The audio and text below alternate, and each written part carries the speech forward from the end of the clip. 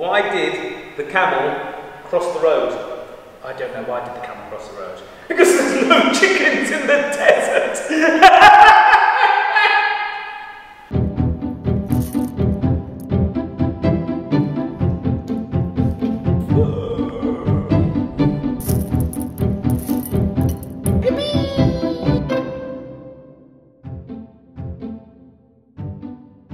Ready? Yeah. Let's take it off.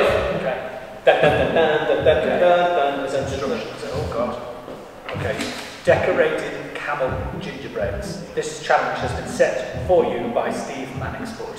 Very good. Instructions. Apply decoration to your camels. Yeah. Watch out for the humps. You have 30 minutes. Go. Okay. So, here I am with my camels. I've decided to go for the ziggy-zaggy effect, and because I like... You can't draw in a straight line. I can't draw in a straight line. As you can tell, I am using the caramel or camel effect. Thank you. I've done my homework.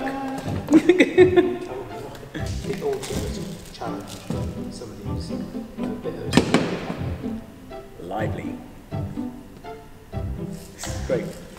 Don't stick it up your nose. I've done one. Have you finished yet? No, I'm still in the first one. Sorry? How are you getting on? Alright. Yeah? I'm gonna have to do a big, like, furry camel. A furry camel? Fairy camel. Okay. What's the difference between a camel with 2 humps and a camel with 1 hump? Go on. 1 hump. Time-wise, no, that's finished a long time ago. Well, if it's been done properly, it's worth doing. What's that saying? Yeah, it is bit. I remember when I came here to do a panto called Aladdin, and I played a camel, and they got me to decorate some ginger biscuit. Oh God, I'm still here! Oh, I'm turned into an old man! I'm done.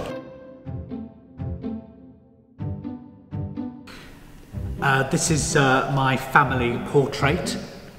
This is the Humptons of Humpton Vale.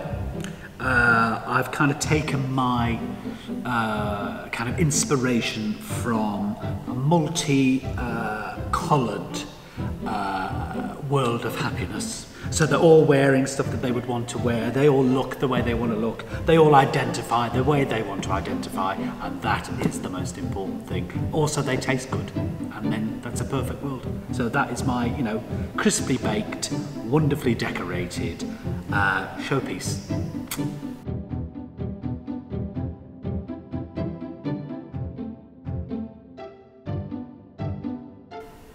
Camel, biscuit,